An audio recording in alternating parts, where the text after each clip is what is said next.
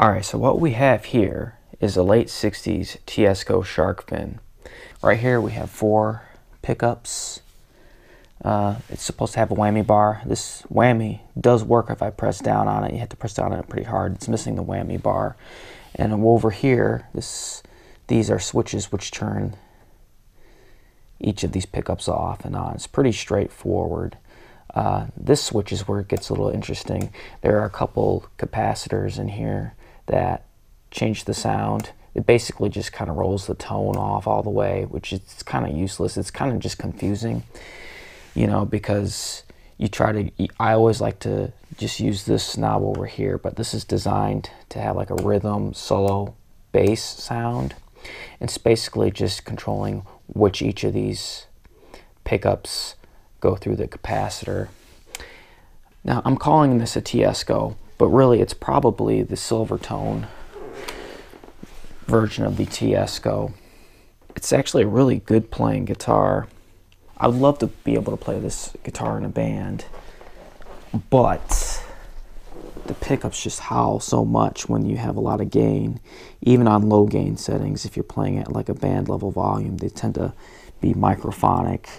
And I'm probably going to be taking out one of these pickups and wax potting it and see if that helps. It's just I think it's a really pretty guitar. It kind of reminds me of Christmas. When I got this guitar, it was really dirty, and I did my best to clean it up. I really like it. It kind of has like a Mustang style bridge, which means that sometimes the strings can move if you're really playing really fast.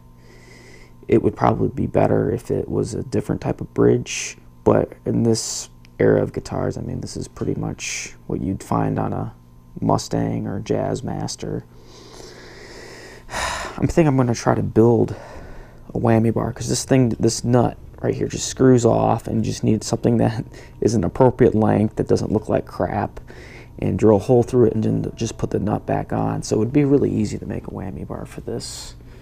We're going to do some clean tones, which is what most people use these for, and then we're going to tip off the high gain. I think it sounds great at high gain. It's just so bad that it hums, but who knows if it will sound as good with the pickups potted. I'm going to pot probably one pickup just to test it. It's a beautiful guitar. I love it. It's kind of like a guitar that Jack White might try to use. When I saw how dirty the guitar was, some of these TEISCOs don't get much love.